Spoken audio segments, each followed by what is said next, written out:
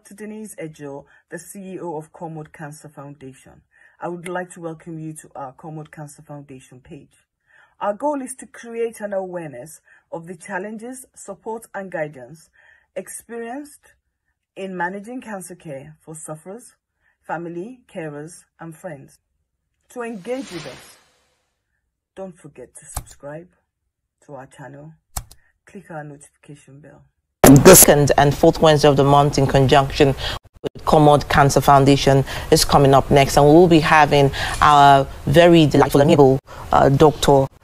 Denise Ejo, and who will be joined by a consultant, radiation and clinical oncologist, Dr. Mitu Alanijimo, and they'll be discussing the benefits of cancer screening. Good morning, doctor. Good morning. Good morning. You're looking good. You too. Thank you, Dr. Ejo. Good to see you again. So we'll yield the floor to you now, so You're you can. Looking bright, man. Nice sunshine, it seems. Thank you. Thank you. Likewise, you looking good too. Over to you. All right, Ejo. Thank you. Good morning, viewers, and welcome to another of our discussions on cancer awareness. It's very nice to have you on today, and we want to thank AIT for this opportunity and this sponsorship that they've given to us. So in the house today, we have got Dr. Jimoh, who was born in Nigeria, where he received his degree in medicine from Olabisi Onabanjo University in Ogun State. I'm going to try and read out his bio because I got a lot of questions for him, and I think we're all going to enjoy that. So, Dr. Jimoh, good morning and welcome to our discussion on cancer. Thank you very much. Good morning. Good morning, everyone.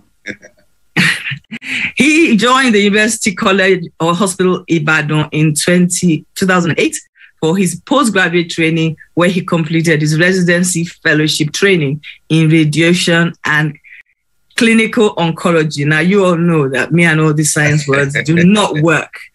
He is a member of the American Society for Clinical Oncology, is board certified in clinical oncology by clinical radiation oncology by the West African College Surgeons. So, well, he's going to help us to get through what we want today. He has special interest in the treatment of head and neck, breast, gastrointestinal, and gynecological oncology subspecialty. Wow. That means you've been spending a lot of time in school, doctor. Whoa. You must really enjoy. Good morning and welcome to the show. Today we are really we're trying to get through our cancer awareness with a lot of questions focusing on screening and awareness. And it is very key for us, but you will see when I start to ask you questions where I'm coming from. So the first question, are you seated? Are you calm now? Are you ready for me? Yes, I'm calm. I'm seated and calm in my office. That's nice. What is the purpose of cancer screening and what happens during screening? You see, thank you very much. We mention screening in cancers all the time, but screening is not for cancer alone. There are some other non-communicable diseases like hypertension, diabetes, that screening can be done. Screening simply means when you subject a group of people to certain tests without symptoms and sign of a disease, then you are carrying out a screening. And when you do this, you'll be able to detect if there's going to be a disease early enough before the signs and symptoms.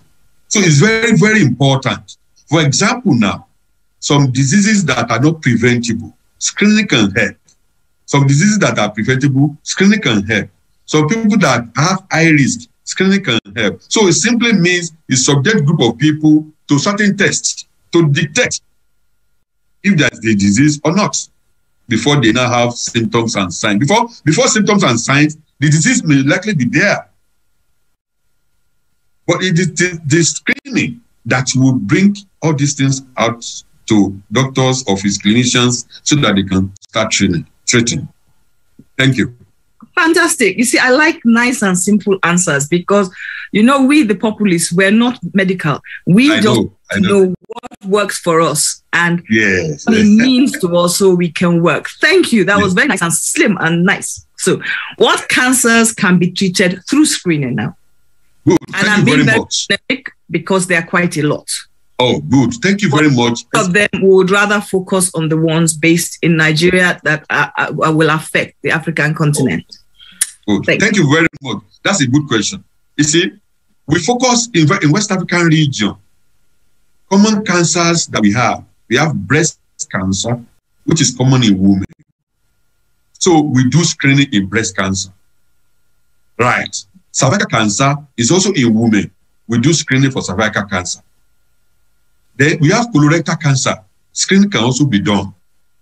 It involves both male and female. We have prostate cancer. Screening can be done for prostate cancer. It also in men. Then we also have lung cancer. Both men and women, screening can also be done. These are the examples, few examples of the cancers that we can do screening so that we can detect before the symptoms and signs. You will see a patient with prostate cancer that will present to you for the first time with spread of the diseases because there wasn't symptom and patient is going about. The first thing you are going to see is patient cannot walk. No previous symptoms and signs before this. So patient is coming in stage 4. So, but if the patient has been doing screening, they will have detected before that stage. Thank you very much. You see now you've just interested me here because, you see, I told you that halfway along this road, I will start asking you real questions because yes. When it comes to screening from what you've just explained, right? It's very interesting. Yeah. I look at it as a non-medical person who is in the cancer journey. I did not have any symptoms. At all. It's possible. Apart from a headache. It's possible. But, that's why I said it's interesting because everybody thinks that and that is where I come up with the statement now that cancer does not, any everyday sickness can be cancer and we would not know. We would not know. Exactly. Yes, exactly. We wouldn't know. I agree with you. It makes us, we need to be very aware of our bodies. Exactly. And when there's any change and it's a persistent change, we need to just think about it. Anyway, thank you, because I had to come back on that statement. I was like, oh gosh, a lot of people are in my shoes and they're always crying because I was shocked. I'm telling you. Yeah, but we don't know. We're not medics, and it's not. Anyway, let's go on. Does everyone needs screening, and at what point should an individual go for screening? How often?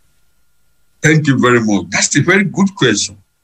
Everyone needs screening, especially old age, people that have family history. For example, somebody's mother died of breast cancer. Somebody's father died of prostate cancer. They need to start screening.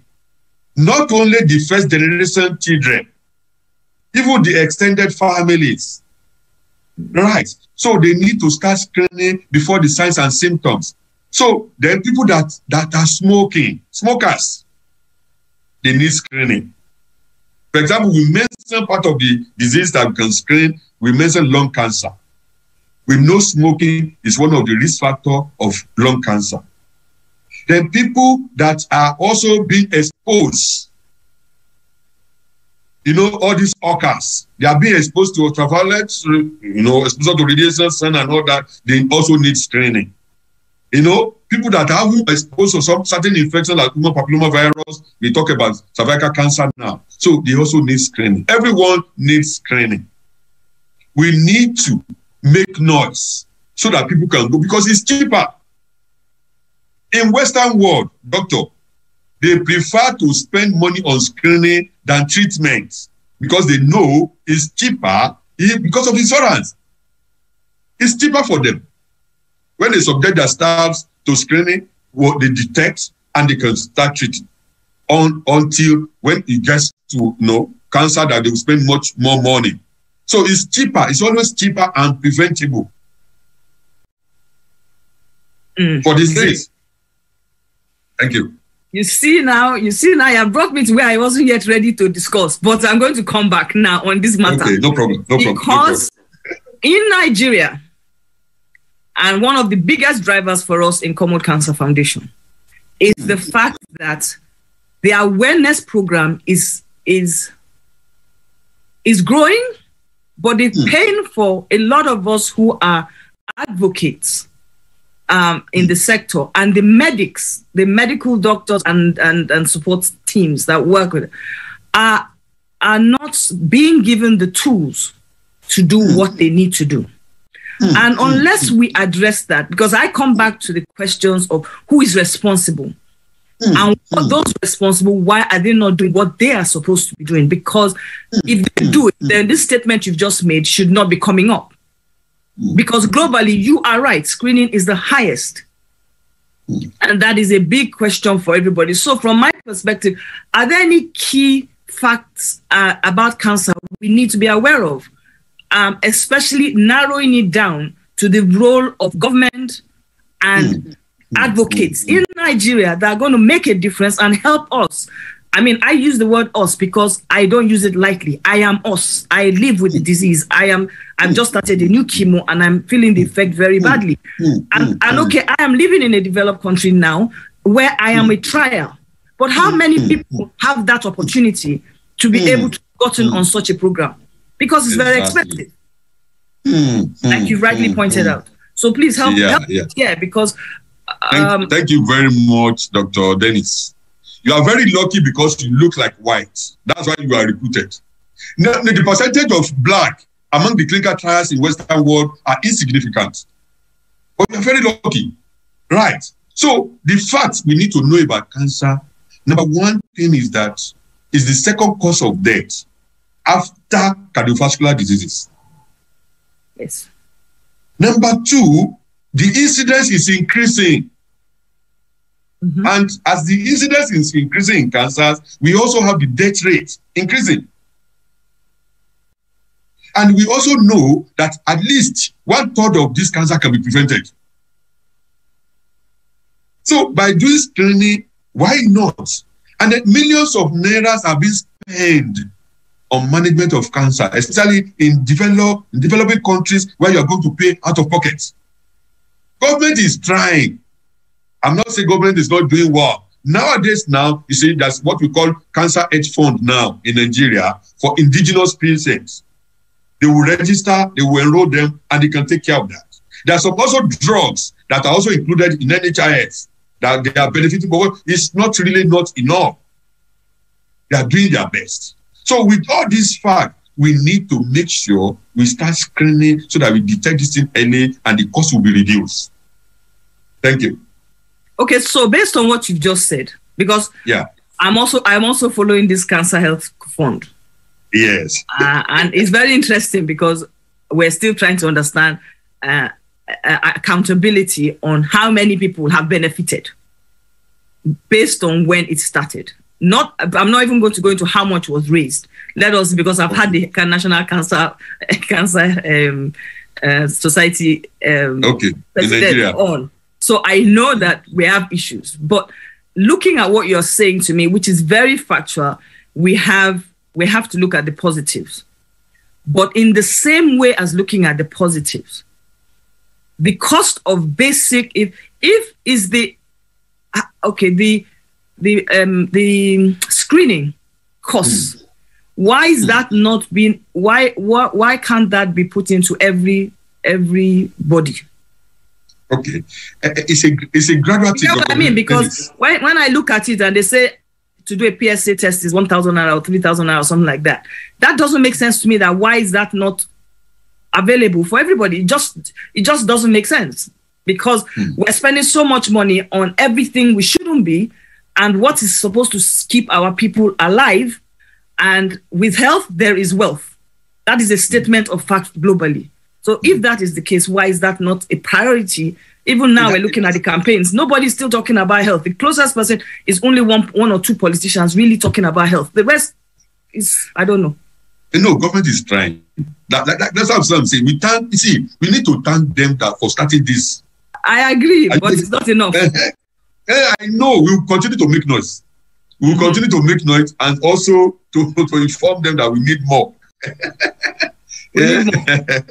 We need more. Thank you. I need more. Yes. A lot of us are plenty and we're crying. Are there any particular groups of people that need to be more aware of this disease? Yes. Thank you very much. You see, those are the things that I'm saying, that creating awareness, making noise to every individual, not only adults, because we also have some cancers in children. And when we are talking about cancers, we pay less attention to children. And it's also very important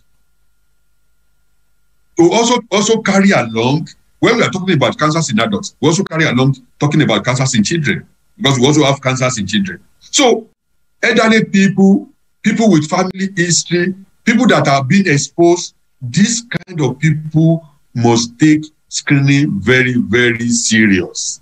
It's not a joke. And then NGOs, government need to also make noise.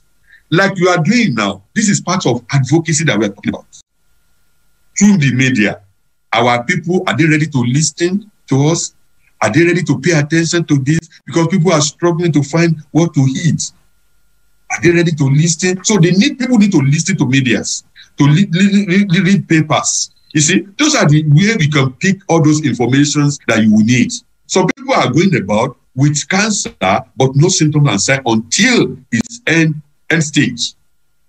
So these are the group of people. Everyone, like I said, everyone needs that screening. Everyone needs to hear about it. And Okay. So without the media, public media doing this discussion now, and the NGOs, because I'm part of that as well, and honestly, the work that is being done, well, then we have to recognize the work you guys do. When we look at percentage impact, okay, give me an idea. Because we have a 200 population. We have how many millions out of in the poverty line. So when you calculate that number, that is a number that you know are not getting health. Yes, Dr. Dennis. The biggest challenge for people like me. Yes, Dr. Dennis, you need to also consider our culture. Yeah, you cannot compare our culture with Western world and pay attention to our health. Are you getting the point now? So, because we have to put that one into consideration. People will tell you, so there are some things that people will tell you that cancer is not my portion. If a patient that develop cancer and they will still say it's not cancer. We have seen some patients in the hospital, they're in denial. You see, and this is part of ignorance. A learned fellow, a bank manager with bilateral breast cancer from Getty, you'll be surprised. So, you see, our culture too, our attitude towards pay attention to our health is also very important. Look at the issue of COVID vaccine. It's free. Are they getting it? That's the point. They say, come and take COVID vaccine. People are not coming. Now, some people will take one or two. Booster is available now. People are not going there. This is free. Some people will not go there when they need those vaccination cards. See, this is an attitude we are talking about. We need to also lay emphasis on that too. We continue to make noise, but our people need to change their attitude, perception towards what we are saying, Dr. Dennis. It's quite different from what... I still strongly agree with you, because I can't lie, I have done all my vaccines. I didn't do all. I did the ones that were important to me, right? But I know what I have to have. I know what the basics are because I take chemo, so I cannot afford not to have them. So I agree with you. I also agree with you very well about the issues to do with the populace not responding. But I also explain that cancer is stigmatization. And it's not stigmatization just in Nigeria. It is stigmatization globally. The only problem is within the Afro-Caribbean communities of Black ethnic minority, that's how we call it, communities globally, we see it as we are more prone to all these values that contradict what we need to do. Okay? But in the same way, I have to say, I was born and brought up in Nigeria. I was diagnosed in Nigeria. I wasn't diagnosed here. I have been taking treatment even in Nigeria. So it's not about being in Nigeria or being anywhere. It's about us being able to take responsibility for our learning. And our learning is because we have a very high illiterate group. So who caused it? Because if we cannot say it is the medics that caused it. Somebody caused it, and people that need to take responsibility for it, because until those issues are addressed, no matter how we try to like now we have videos in Yoruba, Igbo, and Hausa. We're trying to get funding to get those videos up, not just videos, because as we go on, people have to do town hall meetings. We've got to find how to get into the communities where there is no light. Because we have to accept it's not just about television. Television is one move. After we've got radio. From radio, we've got things we have to go, and it's a process. And the cancer space, advocate space, is really doing a lot. But the government has to do some. Unless you're going to say to me that no, that is a bit harsh. But I can't understand how that's harsh, because for someone like me that was born in Lagos, I grew up in Yaba. So, so Dr. Dennis, I agree with you. Like I said about the issue of media, even one-on-one contact is also very important. State government, federal government are trying, they are doing a lot, because I'm involved. I cannot say they are not trying. I don't want to say, but we need more. We need more. I agree with you. But we also need to change our attitude and perception. I'm still saying it. I agree with you. I agree with you. I agree with you. No, I agree with you. But I think it's two ways. That's what I'm trying to say. Okay, good. That's good. Great. And I think other people have to take responsibility. Okay, so give me two. This is my last question, and it says, give me two priorities that we need the government to address. And I've said my own. Mine is education. Yes. Education and awareness. I agree with you. Education and awareness together.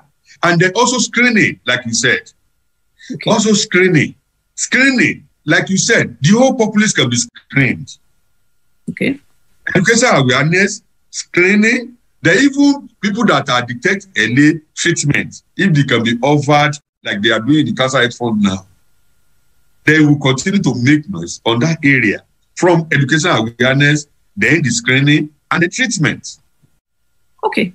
I want to say a very big thank you to you for joining us today. You're welcome. You're welcome. Especially to thank AIT for sponsoring this program, and to share a few of the other things that we do so that the police understand our work.